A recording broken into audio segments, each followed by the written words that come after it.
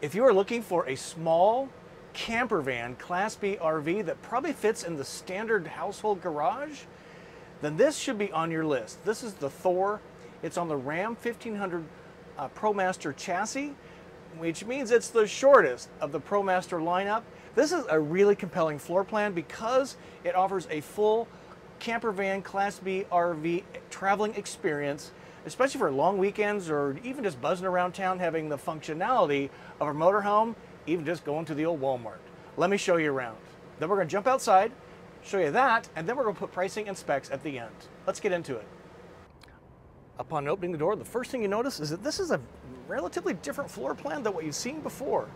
Galley, sofa, lagoon table, pivoting chairs.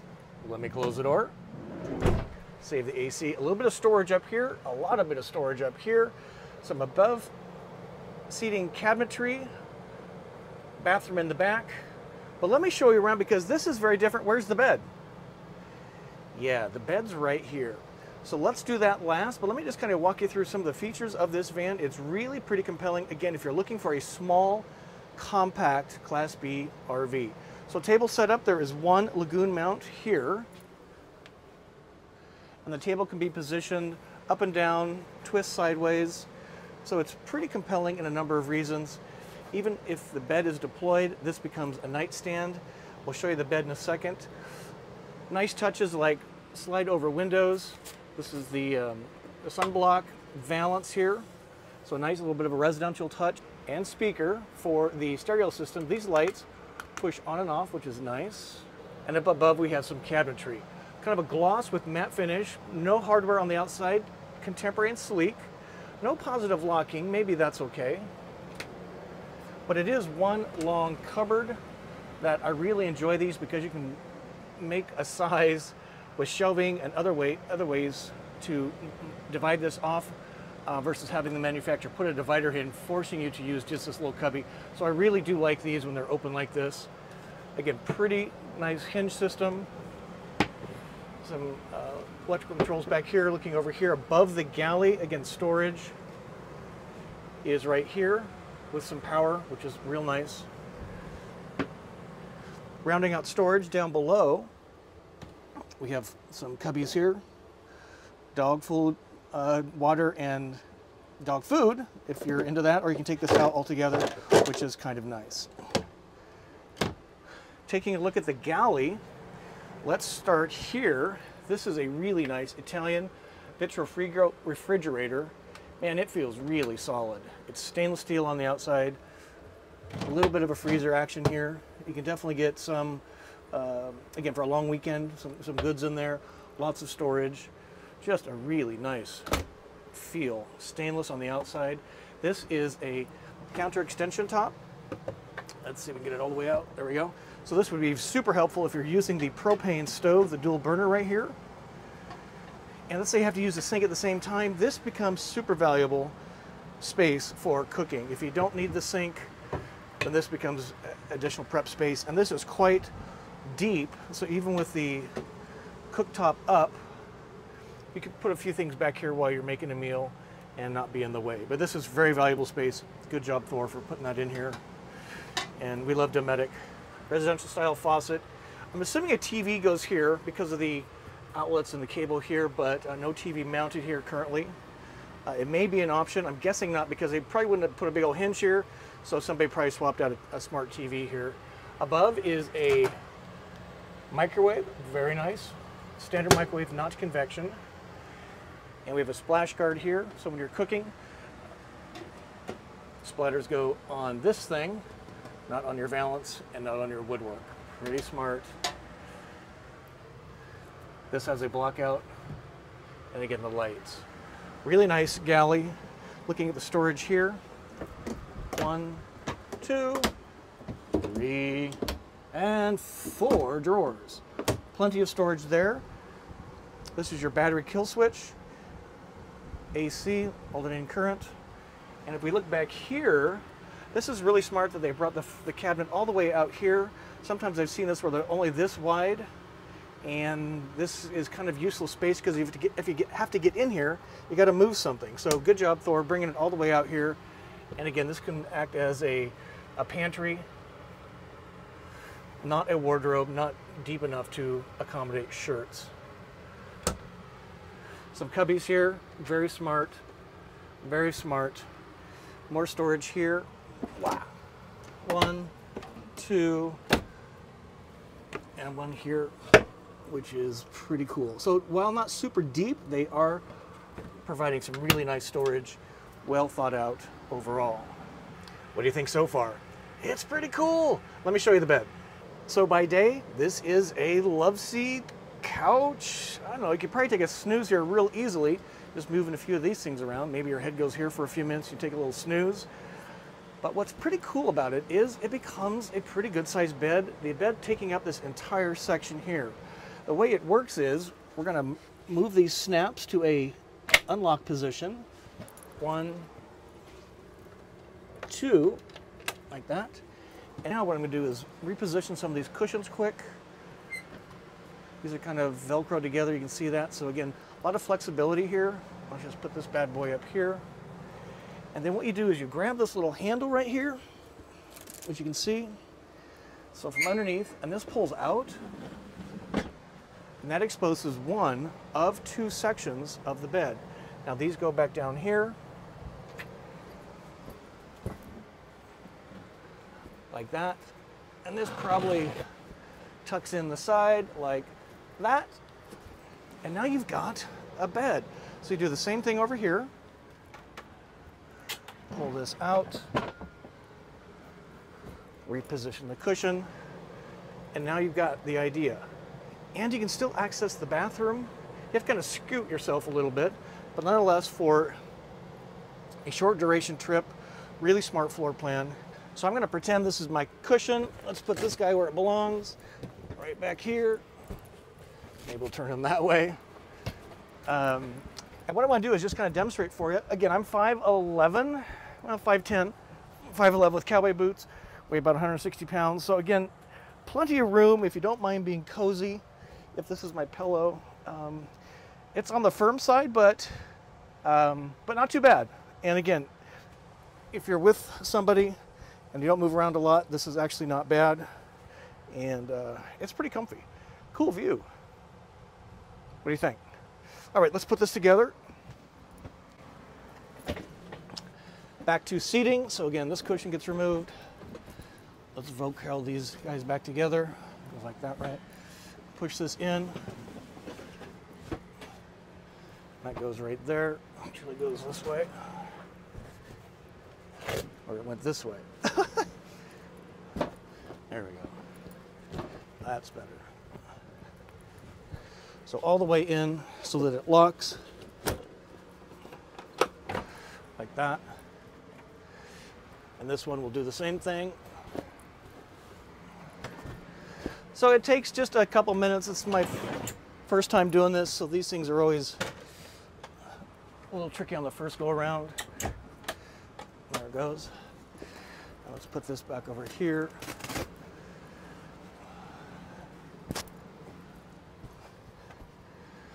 Like that. And you're set back up for a couch. Pretty cool, right? Really flexible space. If you are the traveler that doesn't really sleep in your van a lot and you maybe do hotels instead, this is gonna be a lot better van for you. So you're traveling to destinations, maybe friends, family, hotels again. We have all the comforts of a motorhome and kind of emergency sleeping if you need it. But lots of space in here. 2 people can function very easily in here. I'm really impressed. Good job, Thor. Let's look at the bathroom, then we'll jump outside. Pricing and specs at the end. Looking at the bathroom, this is pocket doors that hide the bathroom. Again, very smart. There's a little bit of a magnet that keeps them, there we go, keeps them tight, which is cool. Just folds into the walls. And it's a typical rear bath setup. So it's a wet bath, meaning the shower and the toilet are in the same space. This is your shower pan. They have a little mat here, which is kind of nice. Here's your shower drain right there. This is a cassette toilet. That means that there is no wet tank, or no black tank rather, underneath the vehicle. There is a cassette that you pull out of the side. We'll see that from the outside. Holds probably about 5 gallons of toilet waste, and that's how this functions. Up here you have your sink, and faucet. So you do your stuff here, turn that up, and you dump it into the drain. Shower curtain in the way, the drain's right there, you can see it, right? And then your sink is out of the way. Pretty smart. Medicine chest. Hey everybody! Hey, for me for the first time, howdy. My name is Scott. Thanks for joining me for this van tour. Go Small, Live Large, my channel, all about the camper van travel experience. Thanks for watching. Pretty good size storage space. Again, shower does require a, here's your on-off, and this is your shower curtain that rides on a rail around the bathroom. And this is necessary because this is your cargo door, right, the van. This is wood, and this is wood, your pocket door. So you do need to deploy your curtain, shower curtain, to take a shower. This is the shower right here, controls on, off, and temperature, but pretty smart. This is a little vent system, and we do have a vent up here as well. That's actually probably heat. I'm guessing that's heat, and this is the vent. Because this is the rear doors, you need to use your window covers. You have a toilet paper, toilet tissue holder right here, and again, some little stringy, nutty things for some storage here. Looking at the wardrobe, quite large. Nice, that's kind of got a little curved cut. I think that's kind of a nice touch, right?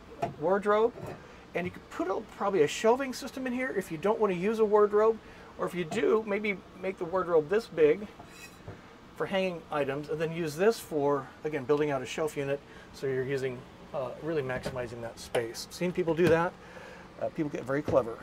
Drawer, another drawer, and that's how that rolls. And if you want to kind of get a sense of the feel of the bathroom with the doors closed, yeah, I mean, it's not bad. You could definitely shower standing right here, and the shower curtain would kind of limit a little bit of access, but I think overall this is a pretty decent sized bathroom. People can do their business very happily in here. So again, just a good job. I like these pocket doors. It's pretty cool. A little tricky sometimes. This is how you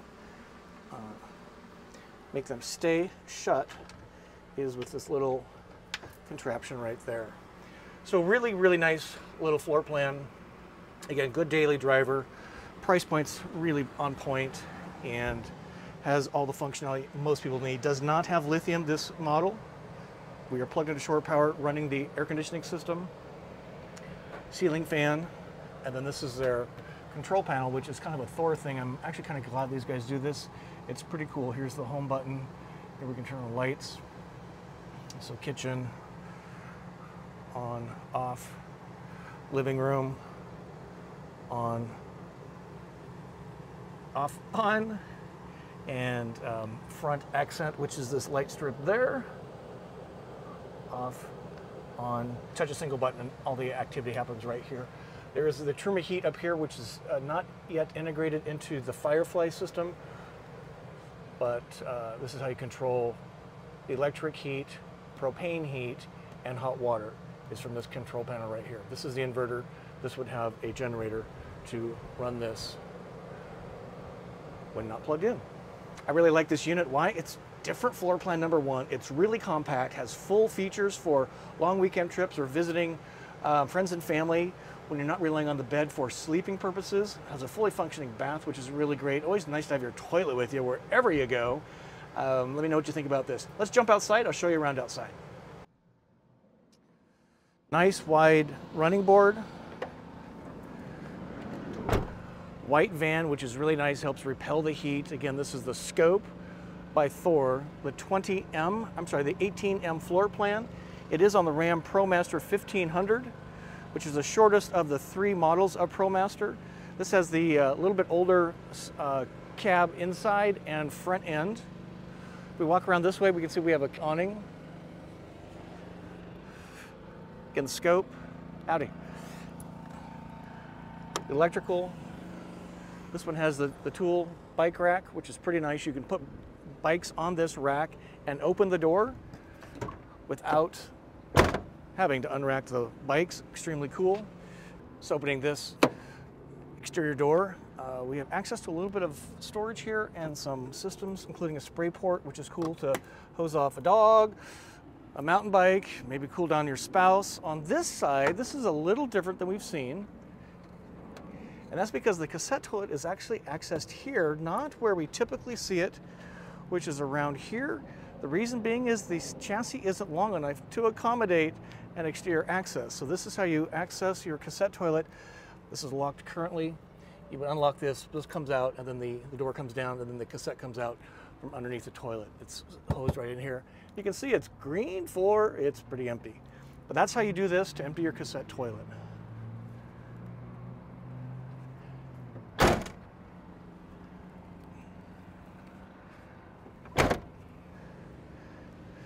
City fill, so using pressurized water here. This is locking tank fill. So this is if you're running into a campsite and you want to run off pressurized city water, not filling your tank. This is where this goes. If you're filling your onboard tank, this is where this goes. It's kind of cool that it's locked, so nobody can tamper with it, and that it's on the exterior, which is a very different approach than what Winnebago's doing these days, putting all the water controls on the inside, so you have to have your doors open for that. Looking down here, this is the exhaust for the generator. This is the Truma heat exhaust. This is where the sewer hose goes, 30 amp in. This is your cable TV. And this is solar, so if you want to put a bunch of solar out here, you can do just that. Propane right here, and another running board to get into the coach. Up on board we have, again, the AC, line guard for internet connectivity, and we have a single solar panel back here. Probably can't put much more solar on the exterior because there's not a lot of room. So what you do is use your solar port here, put your array out here.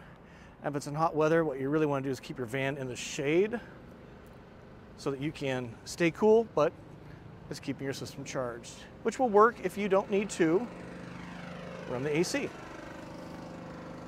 And we just want to thank our friends here at La Mesa RV Rec Van. They're really focusing on vans in Phoenix, Arizona. They carry some of the best brands: Storyteller, Thor, Leisure Travel Vans, Tiffin, and Winnebago. So really great brands carried by these guys. And this is their Phoenix location. They have a lot of inventory here and are ready to talk to you. And just, again, a big thanks to these guys for giving me access to this vehicle so we can show you van tours. Let's jump inside. So what do you think of the 20M by Thor? It's a cool van. I really like it. What I don't really like is there's no lithium system, but that's, I think, a price point that they're attracting folks to on this van. And again, if you have shore power and you can run your generator to have this in a boondocking situation, I think for a daily driver, for the price point, it's a pretty compelling rig to have everything you need with you all the time: bed, fridge, sink, toilet, and air conditioning. So I just find it a very compelling van. More importantly, what do you think about it? We put the prices down as the video went through. Pricing is always tricky because in a couple months this could be a very different price point altogether. So the best thing to do is reach out to La Mesa RV in Phoenix, in this case, to check the latest pricing and inventory. We'll put the manufacturer specs and the MSRP here at the back. So as we always like to say, is we say journey on and peace be with you. We'll see you soon.